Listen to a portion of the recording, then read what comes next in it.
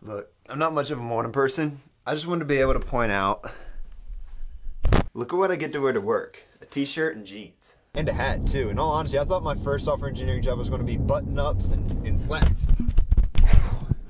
Y'all good? Kind of had a nice little spill there. Let me put you up on this tripod all nice and proper light, and then we can get to business. Alright, so today I'm going to take y'all through kind of what I do as a software engineer at a startup. So first of all, this is my office. I've showed you this before, but what some of y'all kind of mention is like, what kind of software engineer, junior software engineer that gets their own office? Actually, there's another desk right there. I share this single office with one other software engineer. So it's not my office, it's our office. And one of the first things I do in the morning is check my email. And I also have a Google Digest to see what articles we can post onto social media. As you'll see, I'm not only a software engineer. My job's a little bit more complex than that. But I did say that was first, right?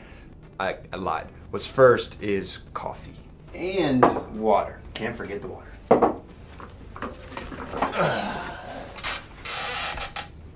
I actually run everything on my Linux server, running Ubuntu on that Linux server. That's a little better. So this morning, one of the emails that I've been expecting is this one right here. Basically, we're trying to partner up with this other like software company, I guess you can call them. They essentially have data that we need to use in one of our pieces of software. It's a big piece of software. I can't really say much about it. It's going to be essentially our product as a service, or basically what we're providing for the customer in the future, because right now we just provide services.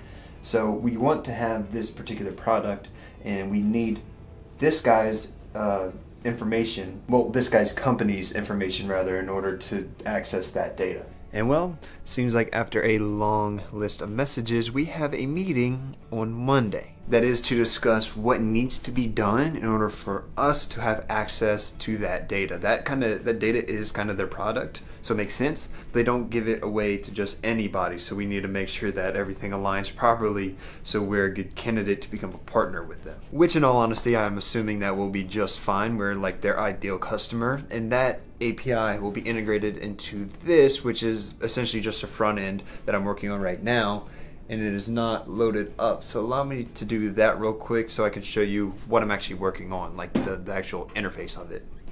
Alright, so I have to throw open the terminal. I'm going to throw the terminal right over here. I got to change directory into where it is, if I remember this correctly, and all of the directory names. Okay. And I'm going to command ng serve. Basically what it's doing now is building all of the modules for this project that I'm working on right now, and it's throwing it up on localhost port for 4200. And basically what ng serve allows me to do is whenever I edit the code, or HTML, I'm able to save it right over here, and it'll proactively refresh the page over here so I don't have to rebuild it every single time. So taking a closer look, this is one of the dashboards that I've designed. I haven't really made it specific to what we're doing, but I'm trying to get the overall layout right and discuss it with my office mate in order to really decide what we want in this. So I'm putting together all the widgets. Right now we have a few of the main points right up here that the person using will need. We're just making the dashboard as informative as possible with a few line graphs, with a few, a task panel down here in this map, because we are shipping things. That's kind of what this would serve as, is where are your shipments. But those are just semantics. Basically, I've created 3 different dashboards in order to just kind of be able to discuss and then work upon, see what I need to take out, see what I need to add in. Maybe, one thing from one dashboard is good, but one thing from another dashboard is also good, and we want those two to be together. And then after that, I'm going to be going in, and as you can see right here, it says view details on each one of these little widgets. And then I've been creating the pages for the details of these individual widgets, but I'm not going to show you that because specifics. I can't get into specifics of this program because it's not mine to share. It is the company's. So besides client work, that ranges anywhere from the random WordPress site all the way up to enterprise software for one of our clients is actually a Fortune 500 company. This is one of the projects that I'm working on. Another one is working out the math. That's why I'm in an Excel sheet. Behind this, I don't know how to say this without saying too much. Basically, something to help companies price out their services and understand everything that needs to go into giving a quote. So there are other softwares like this, but nothing for the industry that we're working in. They're actually kind of behind on technology. And as far as software engineering is concerned, that's what I'm working on right now in my job. I mean, ask me 2 months from now or ask me 2 months ago, the answer would have been pretty different because, you know, projects are always changing. We're always working on something new, something better. Maybe we're in a different phase of the development cycle than we are right now. So that's what the development or the software engineering is taking over right now. But that's just that's a large portion of my job, but not the whole entire job. A lot that goes into working at a startup is being able to be flexible and actually working on things that a startup needs, not just software. So there's a lot of marketing that goes into this. Social media, the website, networking. I actually go to a couple events a month in order to get my name out there, in order to get the company's name out there. And these events are industry events, so people who would be our potential clients would be there. And we just strike up conversation, not necessarily trying to sell, but in order to get our name out there, you need to be out there. So think of it less as a trade show and more as a get together where you're making connections, you're making friends, and you will be on their radar if they ever need a service similar to what you provide. So that's just tip number one in starting a business is network, network, network. And sorry if my voice sounds a little weird. I'm kind of, I'm in this building, in this office building where I don't want to be too quiet for y'all, but I don't want to be too loud for everybody else out in other offices. I mean, if we take a look right outside, let's just peek real quick.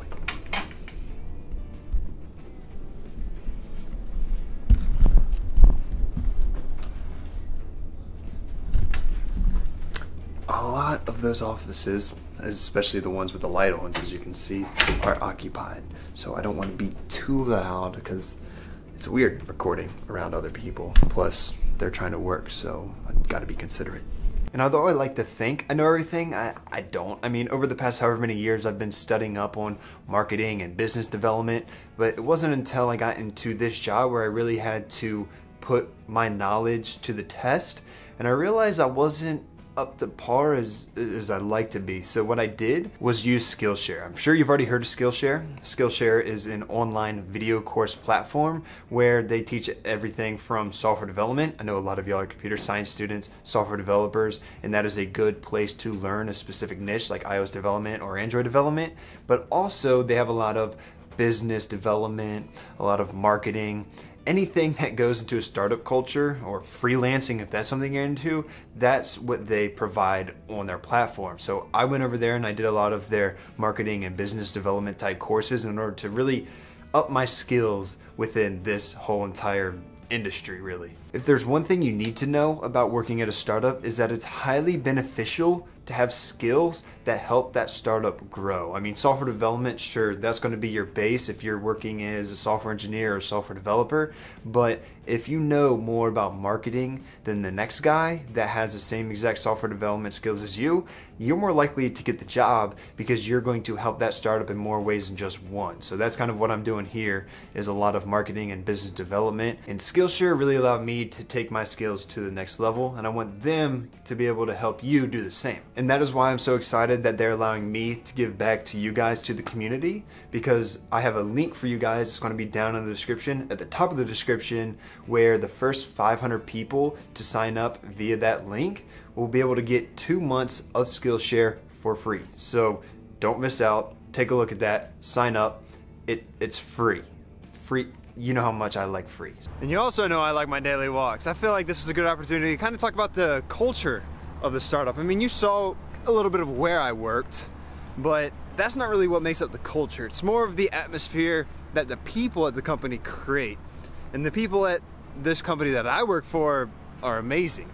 I mean, I have the ability to have lenient hours. If I need to work from home, I can work from home. If I come in a little bit later, then I just stay a little bit later. If I want to come in a little bit earlier, then I'm able to get off a little bit earlier. And it's a heavy emphasis on don't be here for 16 or even 10 hours a day.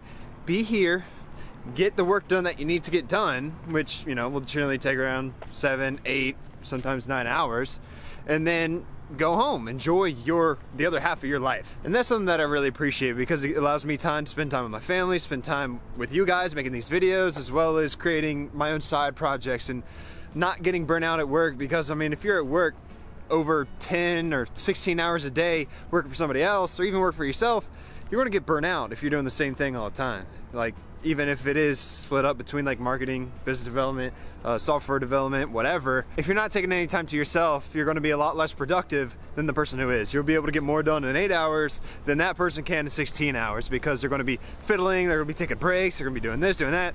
So that's one thing that I think is very valuable, especially in this type of culture, at least for the company I work for, is that take time to yourself, and just when you're at work, get the work done that you need to get done. So I talked about a few of the projects that I worked on. I talked about what my actual job as a software engineer entails, and I also talked a bit about the culture. Is there anything I'm missing? Actually, I did. Remember that software engineer that I said shares this office with me?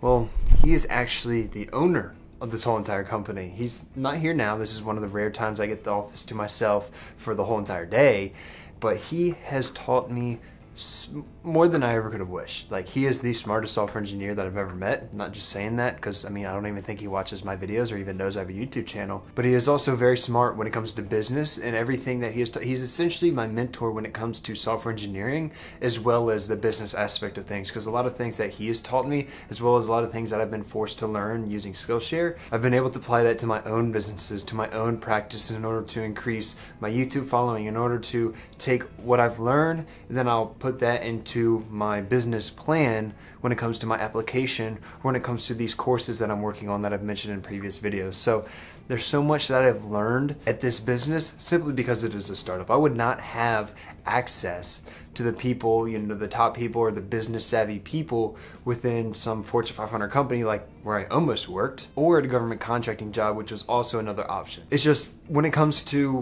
where you need to work, there's a lot of things that you should think about if you want to work at a startup like company, or if you want to work at a Fortune 500 company. There are benefits, pros and cons for each. It just depends on what type of person you are as to where one outweighs the other. And this one for me heavily outweighs any other option that I potentially had. So that's where I'm going to leave it. If there's anything that I missed, I will make future videos like this, whether they're in this office or not. I guess that kind of depends on his schedule, because I'm not going to record a video with somebody else in the office. But if there's anything that you have that's a short question, leave it in the comment below. If there's something else that you think I need to elaborate a little bit more on, then I will address that in a future video similar to this one. So be sure to subscribe if you aren't already, so you don't miss those videos. And until next time, guys, have a good one. Peace. Hold on. I need to address something before somebody else addresses it. You may be saying, well, you do web development. That means you're not a software engineer, you're a software developer. Look, my official title is software engineer. I don't only do web development like you saw, I also do Java development on enterprise software, trying to push the limits of old technologies and new technologies, and essentially engineer it to work exactly the way I need it to. So I mean, does it really matter what we call, software developer, software engineer? The only reason I titled it what it was is simply because that is my job title, software engineer. And to be honest with you, more often than not, the person who points out, oh, you're a software developer, not an engineer, is generally the person that's neither. So don't be that guy. Spread positivity. Don't try to always be right. Understand that some things are opinionated, sometimes you're wrong, sometimes you're right, when it is actual facts. And it's just, that's a whole other video in and of its own. I'm ranting. Take it easy, guys.